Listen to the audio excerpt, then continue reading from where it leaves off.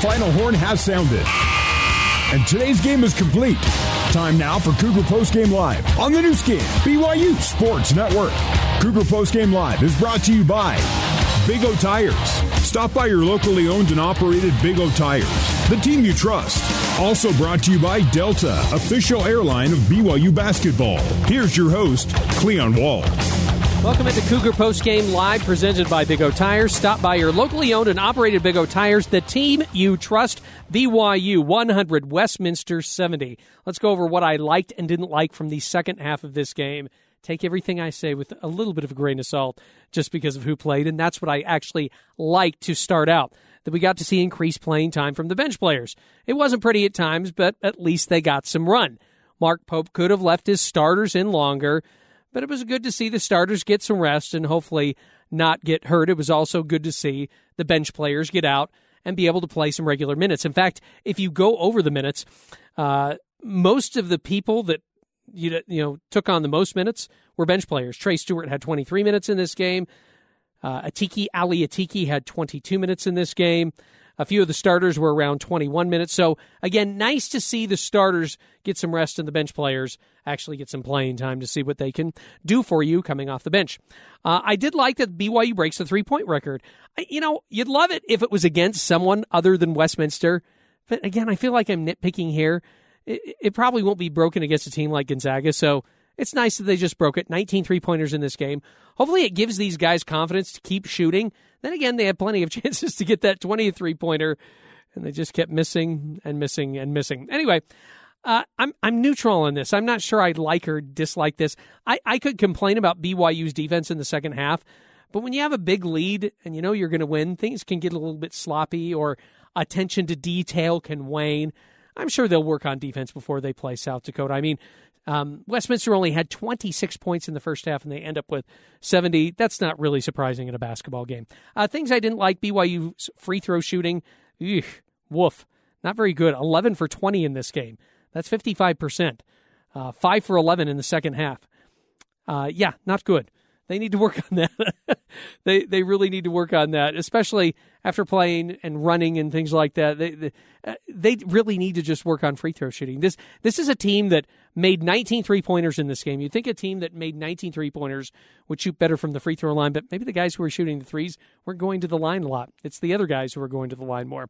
Other things I didn't like, Trey Stewart finishing. He's having a tough time scoring, period, right now. It was good to see him get a dunk, but he's got to learn to finish with people who are around him or people who are challenging him. That's going to be the way he scores most of his points, I think, as the season goes along. And the other thing I'd probably say I didn't like, and this is a real big nitpick, Cougars commit double-digit turnovers. They had 6 at the half. I was really hoping they would keep it to 3 in the second half, but they picked up a fourth, and so they were at 10. So an improvement. I wasn't sure how realistic my goal for the team was going to be, especially since you had the bench players playing. It's still really good. Again, that's a real big nitpick on my part. Fans, remember, when the Cougars win, you win with Papa John's Pizza. Use the online promo code BYU50 on the app or at papajohns.com. Use it tomorrow and receive 50% off pizza. This offer is good at any Utah location tomorrow only. Coming up next, updates from college basketball games across the nation. Your final score tonight, BYU 100 and Westminster 70. More Cougar Postgame Live comes your way next on the new skin BYU Sports Network.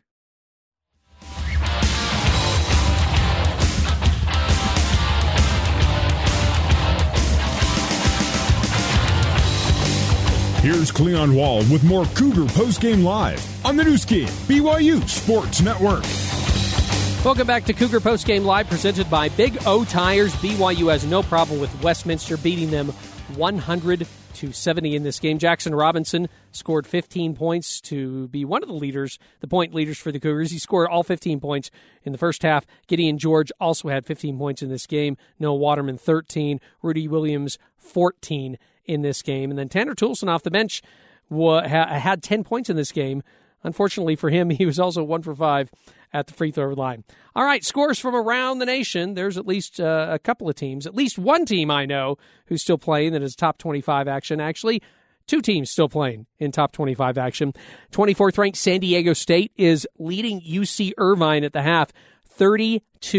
30. Third-ranked Virginia is playing at Michigan. 7:46 left to go in that game, and it's all tied up at 58. 19th-ranked Kentucky has no problem in the second half with Bellarmine. They beat them 60-41. That game played at Rupp Arena in Lexington, Kentucky. Louisville also played at home in Kentucky. They didn't quite have the same outcome as their blue brethren.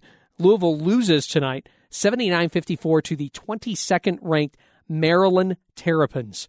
Syracuse went to go play at Illinois as part of the ACC Big Ten Challenge. 16th-ranked Illinois beat Syracuse tonight 73-44. Number 1 ranked Houston. This is a team BYU is going to be playing next year or in the years to come in the Big 12, and they are good. They are 7-0 now after beating Norfolk State 100-52. Yeah, they scored 100 tonight also. 6th-ranked Baylor, they're going to be dropping down in the rankings because they lost at Marquette tonight as part of the Big East Big 12 battle. Marquette wins 96-70. Marquette went on a 14-0 run in the first half, and they were leading 51-25 at halftime, and then it was all even in the second half. Again, Marquette beat 6th-ranked Baylor 96-70. Big Sky action, Weber State. Well, actually, one Big Sky team we'll tell you about. Weber State now 2-5 on the season, 0-3 away from their home gym in Ogden as they lose at Tarleton tonight, 75-65. That game played in Stephenville, Texas. NBA action tonight. One game going on right now. Portland Trail Blazers hosting the LA Clippers. Right now, the Blazers have a 59-53 lead over the Clippers. There's 10 seconds left to go before halftime. 2 finals in the NBA. The New York Knicks beat the Detroit Pistons tonight, 140-110. Julius Randle had 36 points and 7 rebounds for the winning New York Knickerbockers. And the Dallas Mavericks beat the Golden State Warriors tonight, 116-113. Klay Thompson had a great shot to tie the game up at the end of regulation, but he missed a three-pointer, and that's how it ends. Mavericks win 116-130. All right, after the break, we'll send you back to Vivint Arena for more Cougar Postgame Live with Greg, Mark, and Gideon George. The Cougars crushed the Griffins 100-70. You are listening to the new skin BYU Sports Network.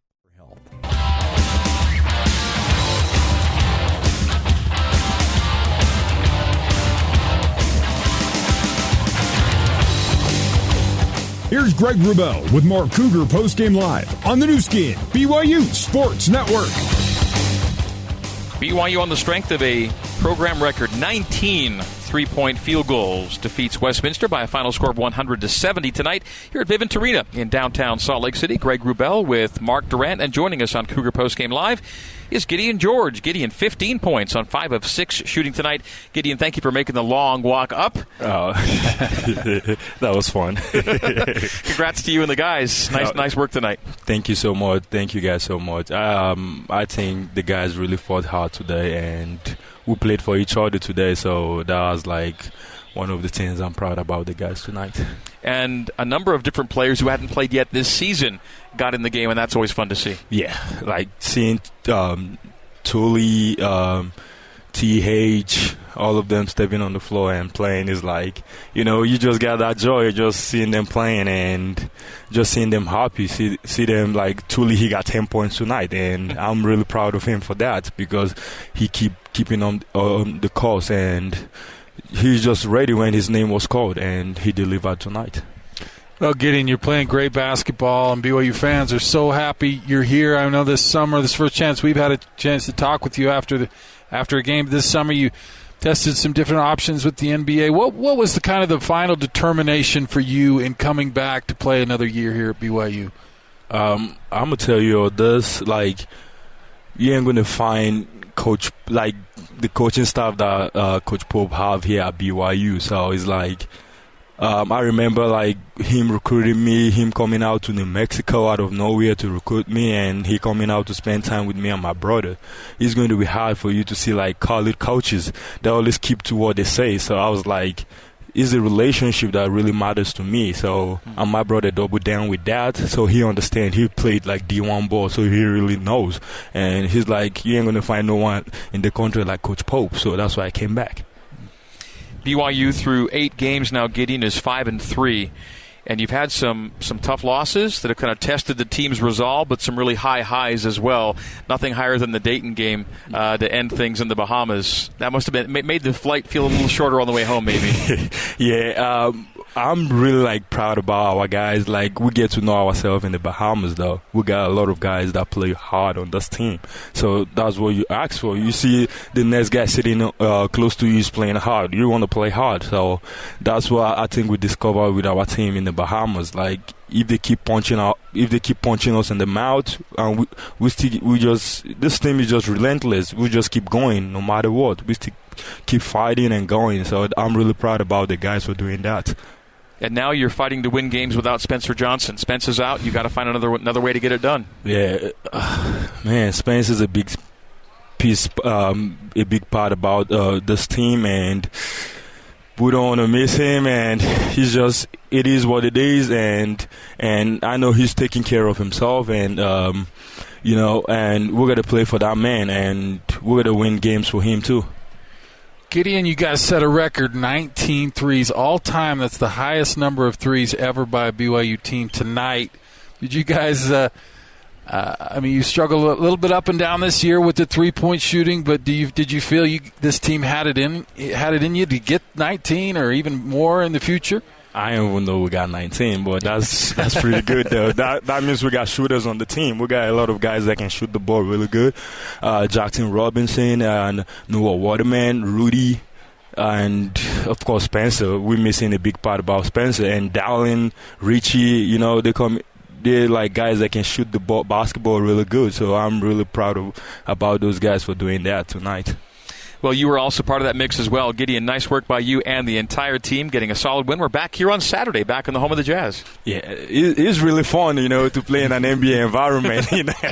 The spacing is like a lot of spacing, and so it's really hard, and Coach Pope always said we should shoot from Cali 3 and instead of shooting it in the NBA 3. Right. So it's hard. So we're trying to get guys to shoot the Cali 3 because it's really hard, because when you plan to feed, you only see the first line or the second line. So I think we're getting adjusted to that, and it's pretty fun. Well, we hope you have many more NBA environments in your future, but for now, we're so glad you're here at BYU. Gideon, thanks again, and we'll talk to you soon. Yeah, appreciate you guys for having me here. Thank you guys so much. All right, that is Gideon George. Head coach Mark Pope is coming up next on the new skin, BYU Sports Network.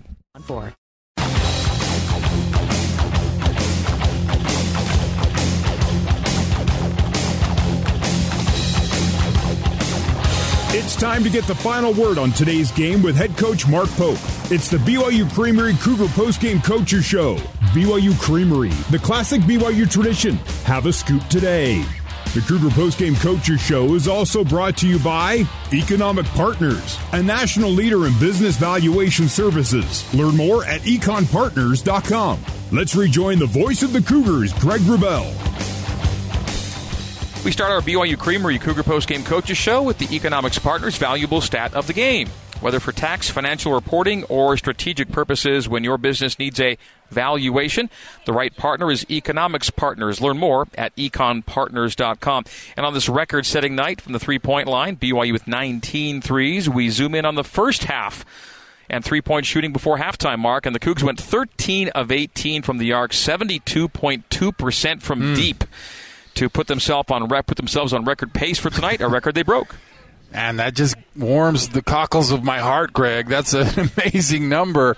That's an incredible game number for BYU, and they get it in the first half. Just remarkable. So 13 of 18 in the first half from three, and the Cougs end up shooting on the night 19 for 37, still over 51% from the three-point line.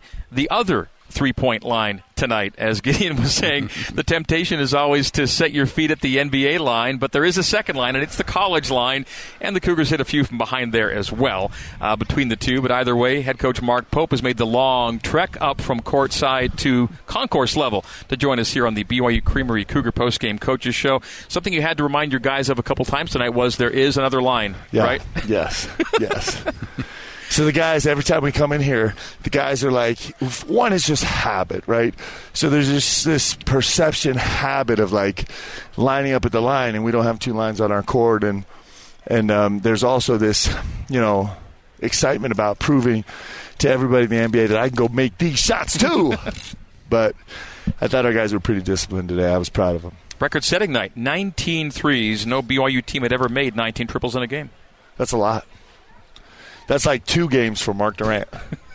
I think that's a career total right there.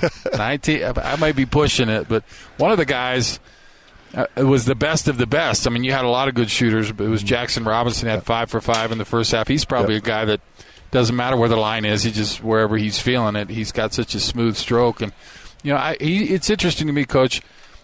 You see guys come in, and maybe the first 5 or 6 games they'll struggle from the three-point line, and then they find that range, and, man, look out. And he seems to be that guy that just, he worked on the shot after game when he was struggling, and now he's kind of zeroed in, and he may be that good from the three-point line. Just what he showed tonight may not be an aberration. Well, he is, when you watch him shoot, I mean, have you ever seen a ball come out of a guy's hand easier? It's really impressive. And he's got unbelievable balance. Like, he actually, he can actually shoot, he can come off staggers, come off Americas, like at full speed for him. His full speed is a really functional glide. But he really can get his feet set also. But what I'm really proud of him tonight is all the shots are good. Like, that's where he's really changed. Like, he's just allowing the team to work hard to earn him shots, and he's finishing them. And I think he's got a, he certainly has a tremendous talent as a shot maker. Now, the best thing about Jackson Robinson is he came into this game he's like, I got to guard. I got to figure out a way to guard. Spencer's out. We got to fix this thing. And he really has a huge, quiet impact on the game defensively, and that's where his focus is. And this game, always, when you focus on the things that matter most, all the other stuff seems to just happen, and that's exactly what happened for him tonight. What's an America call for you on offense? It's just cross screen, down screen. Okay. Just America's play is, I don't know if it was invented in America, but it's just like standard fare for us. Okay. So BYU with back-to-back wins and 4 straight games with the turnover number coming down, 10 tonight.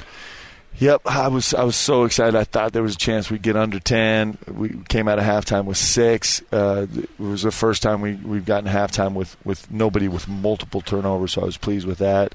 And the guys are trying. We had a couple tonight that were careless, but they're trying. They're thinking about it. We're trying to make better decisions. We're trying to buy ourselves more time to make decisions. And that's not going to go away. This is going to be an issue for us all year long. It's an issue for every team, but this is a place, it's going to be a marker for us in terms of our offensive success if we can really care for this ball. You mentioned Mark Durant's prolific three-point shooting. Another legacy Cougar is Tanner Toolson. And Gideon George was just so happy. He calls him Tooley, of course. Yep. He said he was so happy for Tooley to score 10 points tonight. Yep. And Tanner saw his first regular season action for you tonight. Yeah, and Tooley the same thing. Listen, I think we all know Tooley can make shots. And he's got a pretty good sense about him offensively. Like, he's got a really good feel. There's not a lot of adjustments in his game that he needs to make to fit the way we play. Sometimes we have guys in our program where they have to learn a completely new way to approach the game. And for Tooley, he doesn't. Like, this is a lot of these things, a lot of his instincts happen to fit exactly what we do. But again, tonight, like, he walked in this game exactly the way he should have, where his focus was on the defensive end. And I told him, like, hey, just come out here and prove to me that you can guard, that you can do that. And he's certainly earned himself another chance to, find some minutes on Saturday. And again, it's going to be the emphasis to be like, hey, can you prove that you can guard, that you can help us on the defensive end? And I thought his focus was great tonight. So in furtherance of that, he acquitted himself nicely out there. You'd like to have the two groups of 5 playing minutes together just to get some familiarity. with Spencer out, do you think Toulson will fill that, or are you just still kind of filling that out? Yeah, I mean, I actually liked getting away from that a little bit in the Bahamas, right. and we're going to get away from that. It's kind of been like the training wheels, and we're getting closer where we got to start to take them off. I mean, we just have to, because these games are going to get more and more and more competitive these next 2 weeks. Every game gets so much harder, and so I'm certainly not going to go fives like I did tonight, but I do think that Thule is going to find places where he can help us here, especially if he stays dialed in on guarding and rebounding. It is the BYU Creamery Cougar Postgame Coaches Show, brought to you by the BYU Creamery, the classic BYU tradition. Have a scoop today. Closing comments with Coach Mark Pope are coming up. BYU 100, Westminster 70, our final score on the new skin, BYU Sports Network.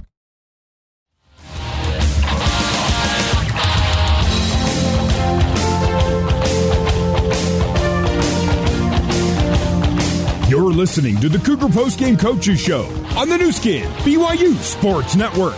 Now back to the voice of the Cougars, Greg Wrubell. BYU now 5-3 on the year with a 170 win over Westminster tonight here at the home of the Utah Jazz, Vivint Arena in downtown Salt Lake City. Coach Mark Pope joining us for his final segment. I'm sure, Coach, that in the early part of the summer, before you got injury news on Trevin, you never thought you'd be hitting this part of the year without a Trevin Nell and a Spencer Johnson at the same time with a new team. It's our those are two most senior veteran guys that kind of knew us the best, and so we've taken both those guys out of the mix at least temporarily, and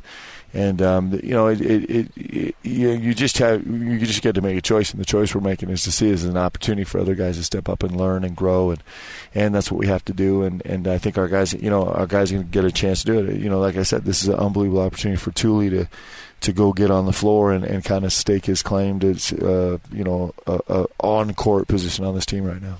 We talked briefly in pregame about Spencer. We haven't talked about Trevin Nell in quite a while. What is the status of Trevin, and could he see the floor this year? Well, Trev is shooting now, so he's able to shoot. That was kind of the quickest return. The first thing, the question for him is going to be how long it takes to get strong enough to actually endure the contact of the game. And so that's going to be a while. We're still quite a ways out from even having a chance at that right now. Okay. One guy stepping up, I think, in that leadership role is Rudy Williams. I thought he played great tonight. And, there was a time in the first couple games I really wondered, can you afford to have him on the floor because he's turning the ball over so much? Just one turnover tonight and 4 assists for him. I think he's really kind of just figuring out what he needs to do and making better decisions and really doing a nice job running the team. Yeah, I mean, he's made unbelievable progress with his assist turnover situation. Now, he set the floor really low early on in the season, so he was like, I'm a pace myself where I could really grow. But his whole heart is in this, and he's really trying. You talk about a guy that we've been spending a ridiculous amount of time with and asking him to do so many different things and change his game in so many different ways, and he is willing. He is really trying to kind of grow into this position that this team needs him to fill. And it's not like we're actually spending more time on the defensive end of the ball with him than we are at the offensive end, and he's willing to try, and that's such a huge deal. He's been such a consummate example of a great teammate when things are going good and things are going bad. He still stays in there with his guys. He really is happy for all of his guys, and but we got to keep making progress. We got a long way to go. Foose still find a way to lead your team in rebounding tonight with 8 to go along with his 4 points. Yeah, I thought that was the best thing Foose gave us early in the game. He came up with some really big contested, free space rebounds where he just dominated that space, and I thought he was terrific on the glass. Okay, you're back here on Saturday, 4-4 South Dakota coming in for your second of 2 here at Vivint. Yeah, South Dakota team is really good. They're super dangerous. They just came off a game last night, I think, where they shot 55% for the three-point line. I think made 19 or 20 or 21 threes in a game. 19 for 33. Yeah. So you hit 19 tonight. They hit 19 last night. Yeah, and they're really they shoot it 1 through 5. Their 5-man was 4 for 5 from the 3 last night. So They shoot at every position. They really, really spread the floor. They're really, really great executing offensively. They're a super, super dangerous team. And if they're making shots, they're going to be difficult for anybody to beat. So we got our work cut out for us, and we're going to have to come into this game with the edge defensively and see if we can be a little bit disruptive and make them a little bit less comfortable than they certainly were last night. So a hard guard coming in here on Saturday afternoon. BYU and Westminster tonight. BYU and South Dakota on Saturday. That'll be a 1:30 tip. Jazz have the Blazers, I think, Saturday at 7, so they'll flip things around pretty quickly after BYU gets out of here on Saturday afternoon. Coach, we'll have you in Studio C tomorrow night for a coach's show at 6:30, and we will see you then before we're back here on the weekend. Thanks, Coach. Thank you, guys. Appreciate you. That is Mark Pope. We'll come back and close it out here on the new skin, BYU Sports Network.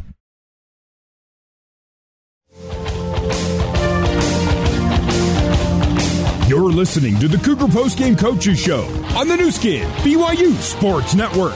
Now back to the voice of the Cougars, Greg Wrubell. Season highs for BYU in field goal percentage and three-point field goal percentage. It was BYU's first game over 50%, and they were even over 50 from the three-point line as well. How about this in back-to-back games? Dayton, 48%. Westminster, 51%. So the Cougs have made 32 threes over the last two games, 13 against the Flyers, 19 against the Griffins. 32 threes in two games, that will usually result in a 2-0 record, and that's what happened for BYU, winning against Dayton in the Bahamas and Westminster here tonight. So 55% from the field, 51 from three, working nicely for BYU as the Cougs go to 5-3. Greg, there's a concept in the law called treble damages, and BYU did some treble damage in this one, and I've never seen anything like that because it's never happened before. Great shooting. Jackson was terrific. Noah started out knocking them down, and everybody kind of chipped in. Everybody got a couple of them. That was pretty fun to watch, and what I like about this team right now is I think they're settling into some consistency. You're getting consistent performances from like Rudy and Gideon and Jackson and Foose, and I think that's important. And the real glaring problem areas, turnovers and poor three-point shooting, are not rearing their head as often. So I think that's important. They're making progress, getting better, and I look forward to Saturday. So the Cougs improve on their very impressive Vivint Arena record when they play in downtown Salt Lake City. Things tend to go well. Coach Pope now 4-0 in NBA venues. Here a little trivia for you, Mark, to end the program. So Coach Pope is 4-0 in NBA arenas, 3-0 in Vivint. What's the other NBA gym in which Coach Pope won a game to go to 4-0? Probably up at, Portland when they beat Oregon? There we go. Yeah. Just last year. Moda Center. Moda Center. Yeah, so that's Coach Pope staying perfect in the NBA venues as BYU defeats Westminster tonight by a final score of 100-70. All right, that's going to do it. Let's thank the crew back at BYU Radio. Cleon Wall sitting in for Jason Shepard tonight in our scoreboard studio. Terry South, as always, our ever-vigilant coordinating producer. Our control board operators, Adam Woodall and Seth Larson. Barry Squires, our BYU Radio engineer. Courtside, or high above courtside in this case, our appreciation goes out to Gideon George and Mark Pope, our post-game guest, to BYU Basketball Media Relations Director Tyson Jex, as always, for his hours of service and helping us be our best. And that is leaving my color commentary partner, Mark Durant, and I, as the only two, to say thank you, and we'll do so by expressing our appreciation for you joining us tonight as the Cougs win it by 30. So for Mark, my name is Greg, saying in the meantime and in between time, this has been BYU Men's Basketball on the new skin, BYU Sports Network. Good night.